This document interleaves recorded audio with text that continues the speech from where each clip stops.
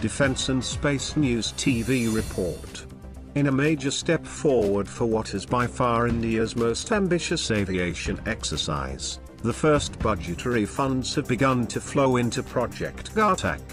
The classified effort to build a stealthy unmanned combat air vehicle formally received sanction as a lead-in project last May, with the first funds released earlier this year.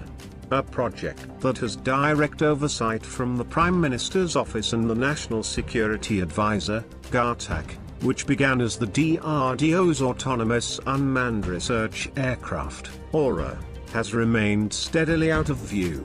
What we know so far for certain is that the Ghatak will be powered by a modified dry-thrust version of the cavalry engine. Read on for more details of this modification. Will sport a flying wing platform with internal weapons, as revealed in the first official images here on Live Fist in 2012, and will sport stealth characteristics developed wholly in-house.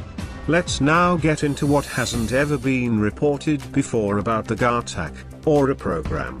While the Aeronautical Development Agency, ADA, is overseeing the program along with the Gas Turbine Research Establishment, GTRE, the real R&D is being front-footed by two academic institutions, IT Bombay and IT Kanpur.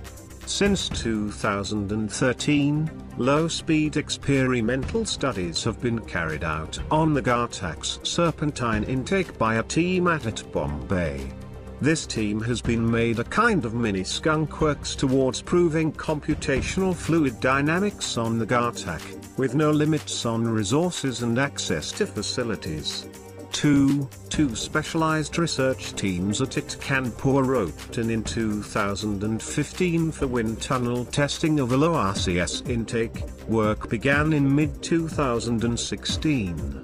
The second was even more significant. In November 2015, a team from IT Kanpur was brought on board to conduct and study the autonomous flight of a low RCS aircraft configuration with a ducted fan for multiple flight modes. Scientists shared the following image with Live Fist, never seen before, that provides the first official schematic of the power, thrust configuration on the Ghatak. Over the last 3-4 years, the Aeronautical Development Agency has been made aware by several foreign airframers, including stealth pioneer Lockheed Martin, Dassault, Boeing, BAE Systems, and even MiG Corp that they'd be willing to assist the Ghatak program in a possible variety of ways, either as offsets, or a commercial consultancy arrangement.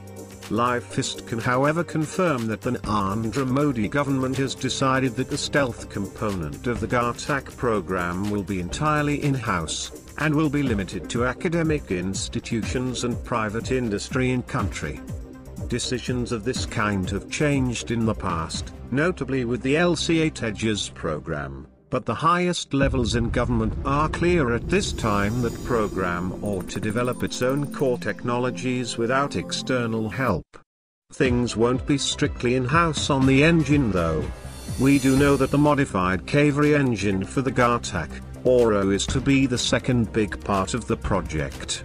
Reported first by Live Fist and confirmed years later by Defense Minister Parker, we now know that an initial sum of about $35 million has begun to flow into the pre-project part of the program since early 2016. A total of approximately $450 million will be spent from the Indian side in bringing the cavalry engine to satisfactory operating standards through a tech partnership with France's SNICMA as part of committed offsets from the Indian Rafale contract. Top sources confirm that the technology infusion from France intends to make the cavalry a standard engine for the LCA Tejas, to assist its modification for the Ghatak and for twin configuration on the AMCA.